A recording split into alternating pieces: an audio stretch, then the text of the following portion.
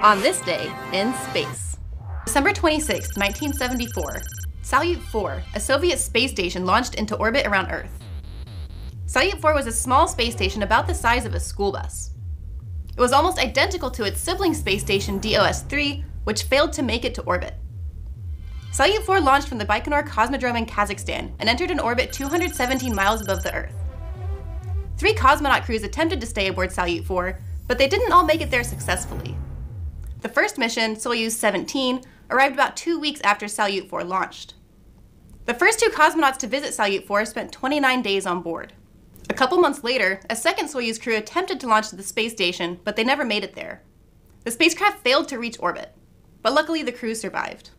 Just 7 weeks later, a third crew successfully launched to Salyut 4, and they ended up staying for 63 days.